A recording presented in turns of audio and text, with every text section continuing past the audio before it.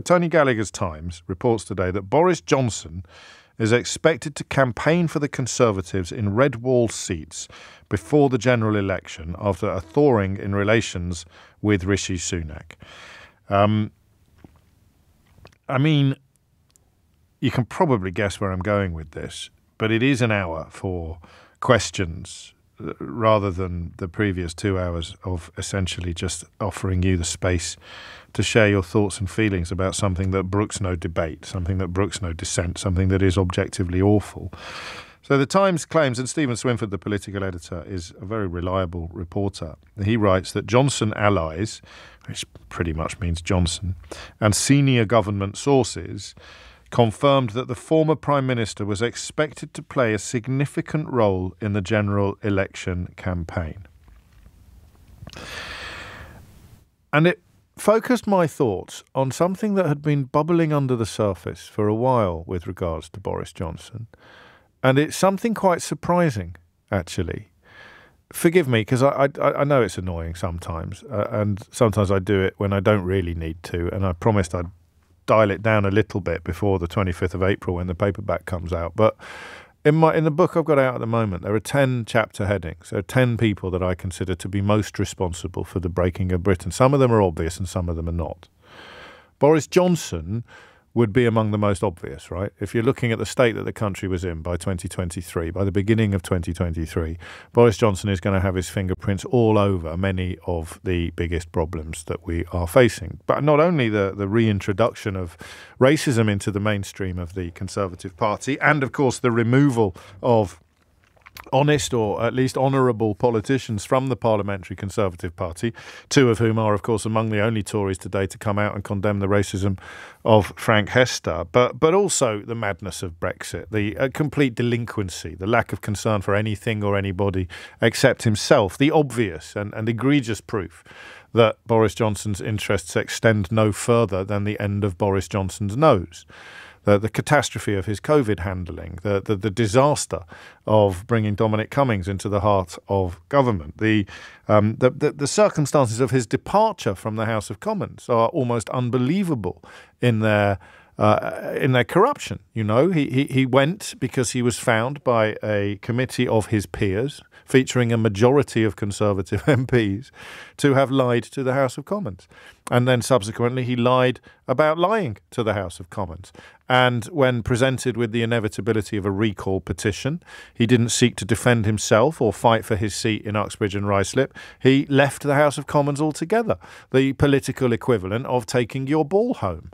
And the man ended his prime ministerial career in pathetic disgrace, to the point where he was finally ejected by his own membership, by his own party. Ejected ultimately not for lying about parties or any of the other things he's lied about over the course of his career, both inside Downing Street and outside, but ultimately the straw that broke the camel's back was his lies about the promotion of a man that he knew to be on the receiving end of several sex pest allegations. That was a pretty small straw in the great context of Boris Johnson's career. But it was for the likes of Rishi Sunak and Sajid Javid, who I think were the first to break cover. It was enough of a straw to break the camel's back. And it ultimately ushered, well, originally Liz Truss and subsequently Rishi Sunak into Downing Street. So he's an obvious contender for a place on a list of the people who broke Britain, how they broke Britain. But out of all 10 of them, Johnson is the one who, to me, seems to have slipped furthest away from relevance. It's really odd, this. And I wouldn't even have thought about it if I hadn't been updating the book for the paperback. But Johnson feels to me to be like a bad dream now. That even Truss, the consequences of Truss remain because she hasn't gone away. She's sort of doubled down on her economic madness, and with the support of all the Tufton Street vampires, she's allowed to pretend relevance. She's allowed to pretend pertinence, and she hasn't left Parliament, of course.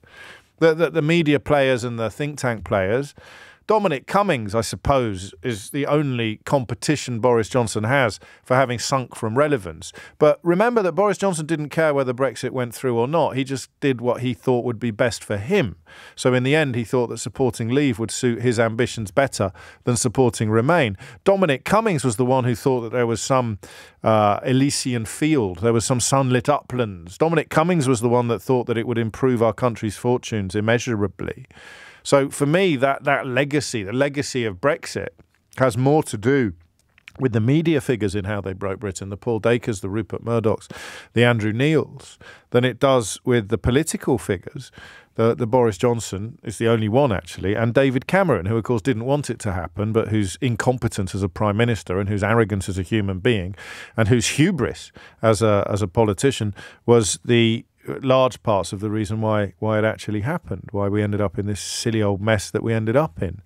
So I'm putting it to you, and this is the kryptonite of radio phone-ins for me. This is the one topic that whenever I have to speak to students or producers about what works and what doesn't work, this is the one thing that I say you should never ever do on the radio. Because I don't think people care about Boris Johnson anymore. And the one thing you should never do on the radio is say, give me a ring if you don't care about the topic that we're discussing. But you know me, you don't have to be zany to work here, but it helps. Hey, rules are made to be broken. Am I right? I'll make it a little bit more sophisticated than that. You look at somebody like Nadine Dorries, not for too long, because your retina will burn, but you look at somebody like Nadine Dorries and you see her insisting that the country wants Boris Johnson to come back, glossing over the lies, glossing over the deaths, glossing over the corruption, glossing over the myriad examples of his personal and political awfulness. You look at someone like Nadine Dorries and you know that, and also, I mean, he let her down in the end. He lets everybody down ultimately. Poor old Nadine's not in the House of Lords, much to her fury. And you know that not that long ago, there was a constituency that Nadine Dorries represented. I don't mean in Bedfordshire, the one that she resigned from and then didn't resign for 2 months or 3 months. I mean a constituency of people across the country who thought that Boris Johnson was somehow their man. I think that has withered. I could be wrong. It's not a personal preference. I mean, I think it might be useful to the Labour Party if Boris Johnson goes out campaigning for the Tory party. I don't know. But I think what I see when I read that the former Prime Minister is likely to be deployed in the north of England and the Midlands, I see a London-based Tory party saying to themselves that those thickos in the regions, those plebs in the provinces, they're still going to fall for Boris Johnson's shtick. Just pause for a moment and think about what this story says about Rishi Sunak. Rishi Sunak decided that Boris Johnson's moral corruption and personal unsuitability were disqualifying factors, and I grant you it took him a long time to get there, but they eventually became disqualifying factors for him to continue to be Prime Minister. So Rishi Sunak is clever enough. Rishi Sunak is well informed enough. Rishi Sunak is well educated enough to see Boris Johnson for exactly what he is, a self-obsessed, corrupt fraud. But the voters in the north and the voters in the Midlands, well, they still think he's great because they're not very bright or they're not very well informed or they've been groomed and gaslit for so long by the likes of Dacre, who gave Johnson a column in the Mail, or Murdoch, who's got a front page story about him coming back to help campaign in the Red Wall, that these northerners, these thick brummies, these daft northerners, they still love a bit of Boris. The Parliamentary Conservative Party threw him out on his ear. He was so persuaded that the good burghers of Uxbridge and Ruislip would send him packing that he didn't even have the guts to fight an election there or to take a recall petition.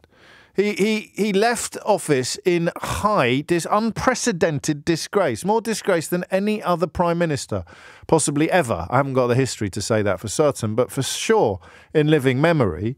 And now we read in Rupert Murdoch's Times that he's going to join the election campaign in the Red Wall. I'm going to do something now that I should do more often. You're not allowed to ring me if you're in London. You're not allowed to ring me if you are in the southeast. You are only allowed to, in fact, you're not even allowed to ring me if you're in Scotland. You are, although I've got a special full disclosure for you at the end of this week, so calm down. I only want to hear from people in the north of England and in the Midlands. Because the message today to you is this. Boris Johnson could persuade you to vote Tory. You are currently not intending to. You did so in 2019 because reasons. You believed him when he lied about an oven-ready deal. You believed him when he lied about getting Brexit done. You believed him when he lied about sunlit uplands. You believed him when he lied about making Brexit great again. You now see that you've been lied to. And therefore, you're not going to vote for the party that Boris Johnson led to an 80-seat majority, which is a problem for his successor, Rishi Sunak. But, my little northern friend, so boiled are your brains on whippets and flat caps that if they send Boris Johnson and his pantomime toff act back to Newcastle, back to Leeds, back to Manchester, back to Birmingham, back to Dudley, back to Wolverhampton, then you can be persuaded back into the Tory fold because Boris Johnson is still possessed of whatever magic dust it was that persuaded you to vote for him in the first place. So I'm only taking calls from the north of England and the Midlands. And the question you will answer is this. Is Boris Johnson a busted flush? Is Boris Johnson a soaking wet squib? Is Boris Johnson a flat balloon, a burst football, toast? I really, really think he is. I don't know about Wales, Julius. I'm not excluding Wales on purpose. I just don't know I don't think Wales counts as the red wall. And the Times reports that they're sending him to the north of England and the Midlands. So that's the constituencies that I'm interested in today.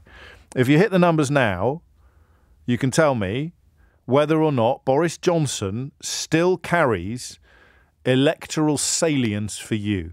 In other words, are you the voter that Rishi Sunak has in mind when he arrives at the conclusion that sending Boris Johnson to the north of England and the Midlands would actually be good for the Tories at the next election?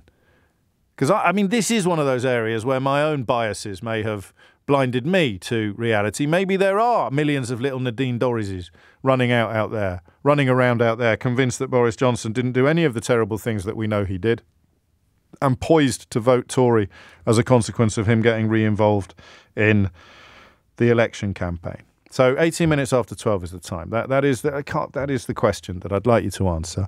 I'm fairly confident, I'd say 52% to 48%, that Boris Johnson, his bolt is shot.